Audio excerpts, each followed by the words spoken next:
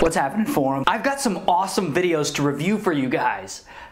You're welcome. No, but anyway, there's this wasp chilling on the lens of this security camera. And then there's the hero of the story who rolls over with his little towel. And he's gonna take care of the problem.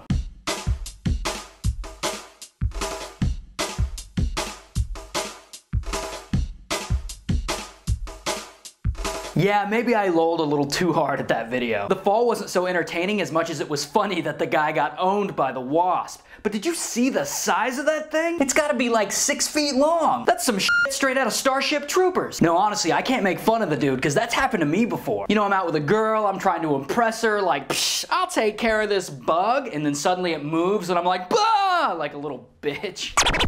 If I've learned anything from the internet, it's 1, the girls on Craigslist are not as hot as they describe themselves to be. And 2, people who have been medicated by the dentist make the best viral videos. So the scenario is there's this brother and sister who just got back from the dentist. And they are both seriously high. Hey, it's alright. We're playing some more.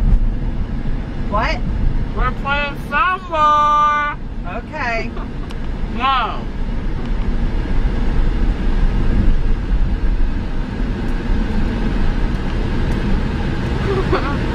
I can't move my finger!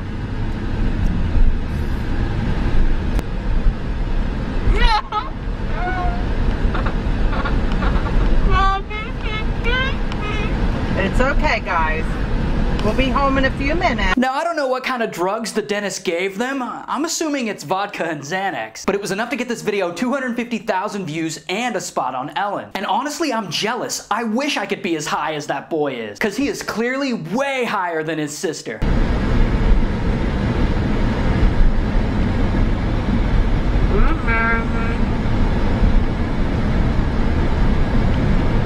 So Oedipus there is lucky because he'll probably never get that high again.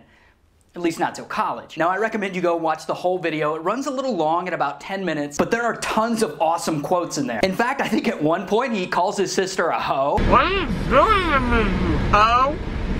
Hey. God, I need to get high like that. I mean, what? Don't do drugs, what?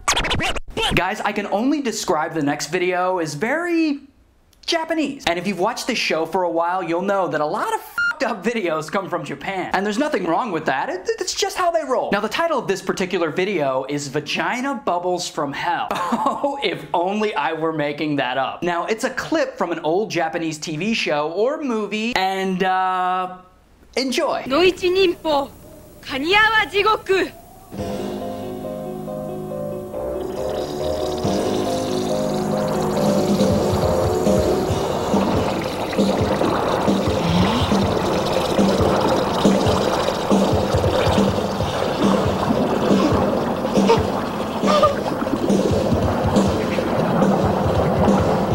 Pardon me, ma'am, but it appears your vagina has rabies. Squirtle. Either that or you used the wrong kind of soap in your dishwasher. Squirtle. Man, Hiroshima really fucked people up, didn't it? I mean, not only is there a foam party taking place in her crotch, but those bubbles come out and kill the dude across from her.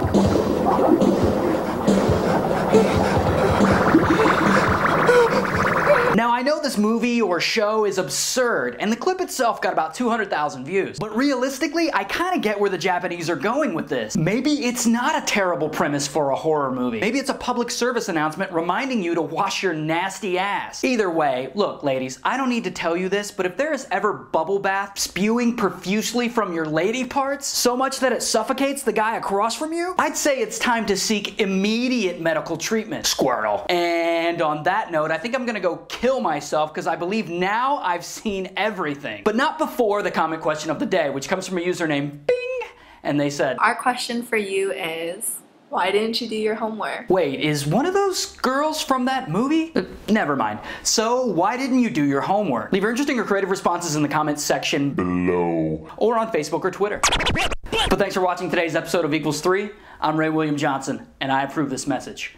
And I'll see you guys in a few days. Oh, so tell me, forum, what's your favorite place? Stalking your mom, stalking your mom, stalking your mom, stalking your mom, stalking your mom, stalking your mom, stalking your mom, stalking your mom, stalking your mom, stalking your mom, stalking your mom, stalking your I've been stalking your mom for like 2 years straight. I'm way too shy to ask her out on a date, so I just wait in your neighbor's lawn with my camera ready and my camouflage on.